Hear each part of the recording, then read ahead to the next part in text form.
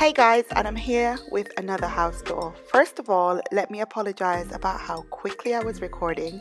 This wasn't an intentional thing.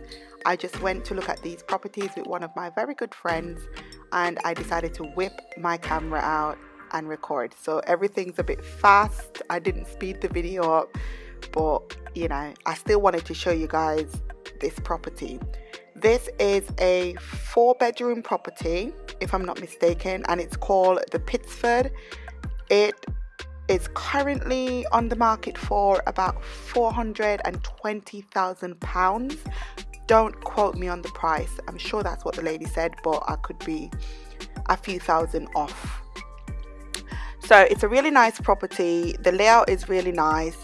I like the way that you could be in the lounge and you could still have a full view of the kids in the back garden playing, you know, doing their little thing. So I was just opening up the cupboards under the stairs to see, you know, what storage you get. You don't really get a lot of storage, but it's a good thing because it prevents you from hoarding.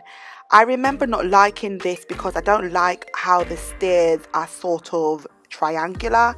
I don't like that. I like full block square stairs, but hey ho. As I got upstairs, I forgot that I needed to record the actual rooms for you guys, so the camera was facing the ground and I was talking to my friend, so I apologize, but here's a little view and that's about it. This is just where the water tank is gonna go, and this is it for this property. So this next property I'm in, it's called the Shelburne. It's currently on the market for about £480,000, if I'm not mistaken. So I showed you guys the hallway, beautiful hallway. Now we're going into the main living space. They had it all decorated for Christmas. Really nice. I love how they staged this property. It shows you the potential and the function of the property. The amount of windows in this property brings in a lot of natural light, and the French doors leading out to the garden. And also, if you look around the corner there, you could see the other set of French doors which are in the kitchen, which we're going to go into shortly. So this is your formal dining room, but I would probably make this an office, do you know what I mean, or an extra bedroom. This is the downstairs washroom. Quite functional, quite simple. The storage on the stairs cupboard is decent size, it's not bad, and like I said, the hallway is quite big and functional. Now into the kitchen, you could see how big the kitchen is. You don't need to have the formal dining room. If you don't want to, you could just have a dining room table in the kitchen because there's more than enough space for you to maneuver around things. I was just opening up the fridge, you know, looking at the appliances, seeing what brand appliances. Guys, I used to sell appliances for quite a number of years, so you know, I'm like all clued up. This is the laundry room, really big, functional, and it's got a washer dryer. We're gonna head up the stairs. These stairs aren't too bad. There's a few triangular style ones which I don't like, but anyway, we move. So I'm coming into the first bedroom, which has an ensuite. Really nice room, staged very nicely. I love the tones and textures that they placed into this room. It's quite a big ensuite.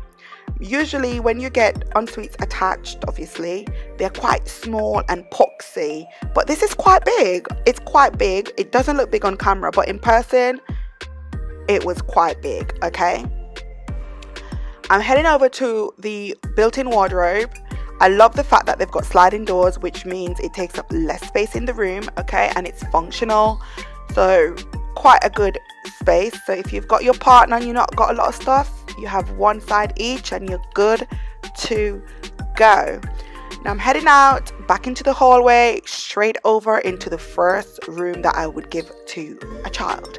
So I love the layout, the little mirror, the little ladder shelving, and the lights that they've got mounted over the bed, and this light here in the ceiling is beautiful. I love the shade that's on it. It's very, very nice. Heading out, going across, showing you guys down the stairs, but didn't really film that. Back into the other child's room. This doesn't have a built-in wardrobe, but it has a little space, a little nook that you could get one built in, or you could get a Pax wardrobe. It's all about layout.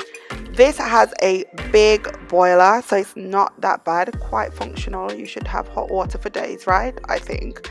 And this is the bathroom for what I would say is the master bedroom. This is another ensuite. So this property has 2 bedrooms with ensuites. Lots of space again, really functional, does what it needs to do. As you enter in, on your left, boom, you've got a wardrobe. I'm like, okay. And it's only once I'm going through this footage and doing this voiceover, I was like, okay. I was talking to my friend, hence the pause there.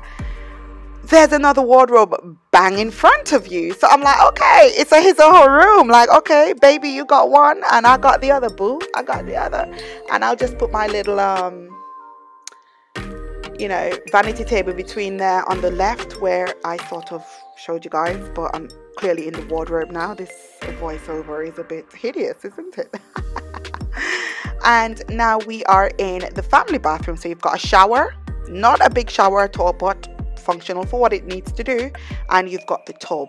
So yes, I feel like this is quite ideal for a family. It's a 4-bedroom property, and Bob's your uncle.